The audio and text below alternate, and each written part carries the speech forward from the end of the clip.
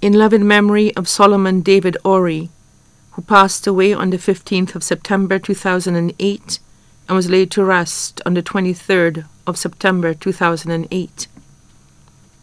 When God turns out the light at night, He looks down to make sure we've enough light until morning, and if He thinks that we need more, He takes another star or two from His little store, and when they need replacing, He reaches down for more.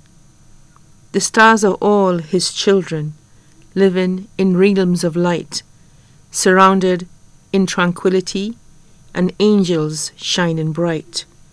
And when I'm thinking of you, no matter where you are, I take a look up to the sky to see your shining star.